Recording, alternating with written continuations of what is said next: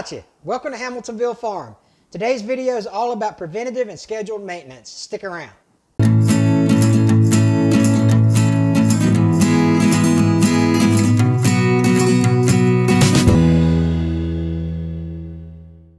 In this video, I want to talk about what I consider one of the easiest scheduled maintenance that you can do on your Mahindra 4540 or 4550.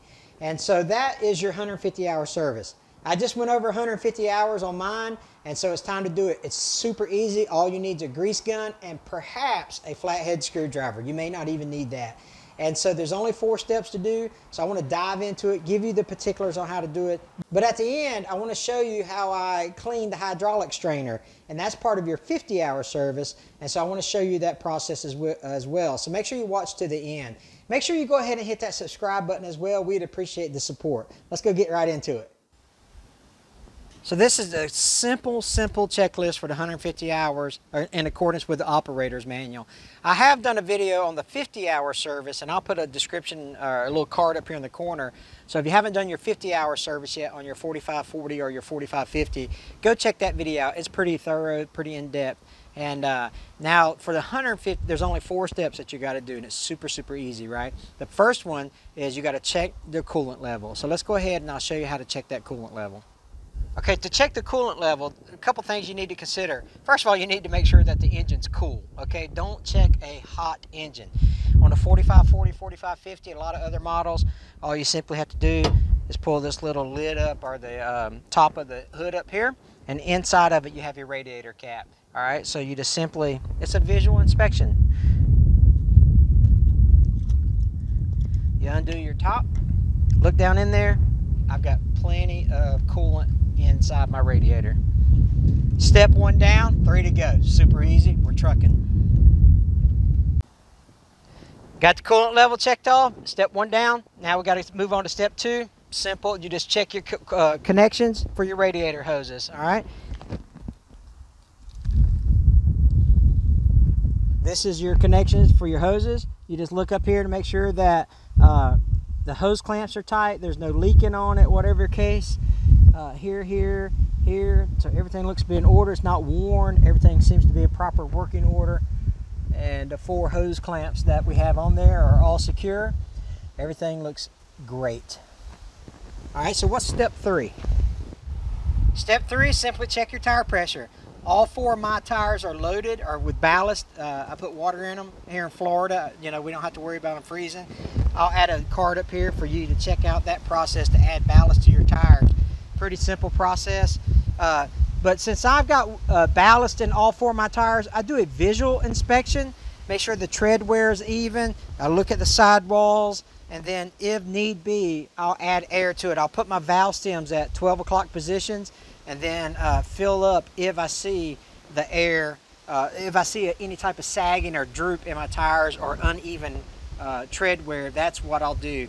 So that's what, if you don't have ballast in your tires, go ahead and check your air pressure and fill them up to the owner's manual specifications. All right, we're almost done. We only got 1 more step, and that's to grease the tractor. All right, I'm gonna put another card up here in the corner about how to grease the tractor and where all the grease fittings or Zerk fittings are on the 4540, 4550. Because some of them, man, they like to play hide and seek, but you know, you can find them all if you look hard enough. And so I'm going to go ahead and take care of that. I'm going to grease my whole tractor. I do have a lock and lube on my grease gun. I did a review on that as well. I'll put a video for that. I'll put the link in that description as well, or put a card up here for the lock and lube. This thing makes your life easy. Let's go ahead and get started on.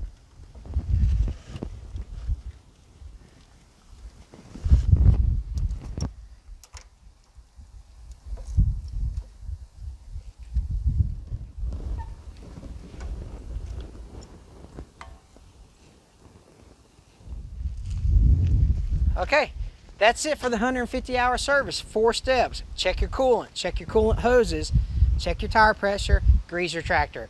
Super simple. But now let me show you how I do the hydraulic strainer and how I clean that out. Okay, let's get to that. All right, to do your hydraulic strainer, what you're going to have to do is you have to have a bucket underneath your hydraulic, where it's located, the canister, because you're going to lose some hydraulic fluid, and so you're going to need to replenish that. And I always put gloves on when I'm working around the fluids and stuff. You think our grandpas and our great grandpas, you think they laugh at us for wearing gloves when we're working on greasy stuff? Because you know they didn't back in the day. But anyway, so you can either use a screwdriver to take the hose clamps off, or you can use the socket to take it off as well. To do your hydraulic strainer, what you're going to have to do is you're going to have a 9/32 socket or a flat screwdriver and a 3/16 Allen wrench. That's the two tools you're going to need to take this off with. You're going to need a container to catch your fluid with, and it's a pretty simple process. All you have to do, back those hose clamps off, remove that, back that out of the way, take the canister lid off of it, remove the strainer, clean it with diesel, something like that, put it back together. Okay, so let me show you the process of how it works. Okay, so here's your two hose clamps that I'm going to take off with a 9/32. I'm going to not take off, I'm going to loosen. I'm going to take them off. And this allows...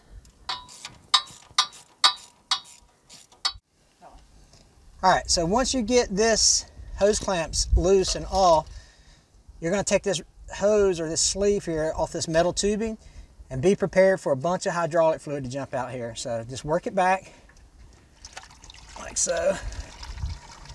And now you're going to lose that hydraulic fluid, but again, that's why you got to replenish it.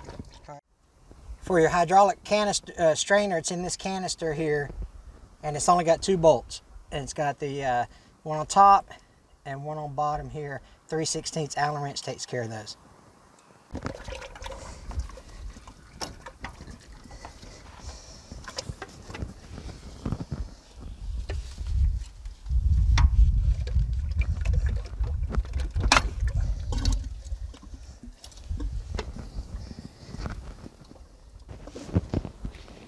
So this is your hydraulic strainer, and so let me get up close to it.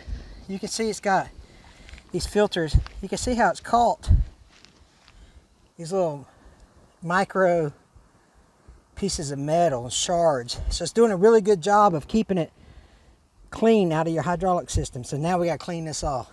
We got it all clean to put it back in, and I just put this together to kind of keep it from leaking so much. But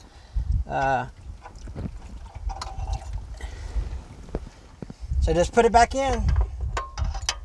It's gonna be a tight fit, but it'll go in there. You could put the strainer in there first, the filter in there first, and then put the cap over it like so.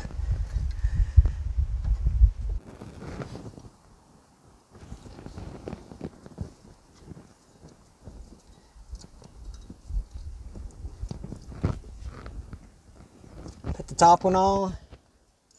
Slide the bottom one on, tighten her down. It's a relatively simple process. Just again, the strainer or the filter, whatever it's called, is a little snug in there to get past this, but obviously not impossible. Get her nice and tight so it doesn't leak. So that was the 150-hour service, plus showing you how to clean your hydraulic strainer. It's a super easy process. Literally, with the filming, it took all of 30 minutes. You want to make sure that you've got a container that's going to catch that hydraulic fluid underneath the hoses and stuff. You don't want it leaking all over the ground and stuff. I would estimate that I lost about 3.5, maybe 4 gallons of fluid during this process. So you want to make sure that you've got something that's going to catch that amount of fluid. And then I'm going to replace it with the Mahindra tractor hydraulic fluid. It's the universal red, the ultra red. I'm going to put about 3.5, 4 gallons of it in here. Check it, make sure I'm checking it on level ground, and then I'll replenish it that way. So, hey, listen, I really appreciate you watching. I hope this video helps you. I hope this video has taught you something. I'm not a mechanic by any stretch of the imagination, but this is just how I do it. And so hopefully you can get some tips on how to do your 150-hour service or how to clean your hydraulic strainer. I'd love for you to subscribe to our channel. It doesn't cost you anything. It's free to subscribe. Just click that little red subscribe button under here, and what you're going to do is there'll be a little bell, a little symbol of a bell. Click that bell and you'll be notified on when we're posting new videos. Again, it's a totally free service that YouTube offers, so we appreciate you doing that and helping our channel grow. As always, we appreciate you watching. Follow us on all our social media: Facebook, Twitter, Instagram. It's all Hamiltonville Farm. Y'all take care, and we'll see you on the next video.